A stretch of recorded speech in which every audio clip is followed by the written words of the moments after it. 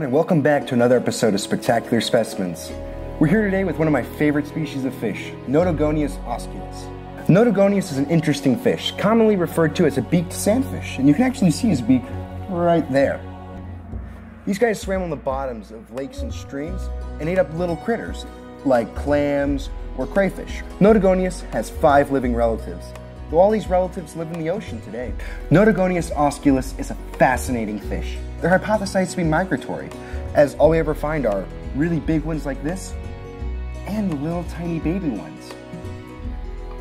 One of the most interesting things about Notogoneus is that we actually have trace fossils attributed to them. Modern beaked sandfish will stay close to the ocean floor, feeding on crustaceans and bivalves.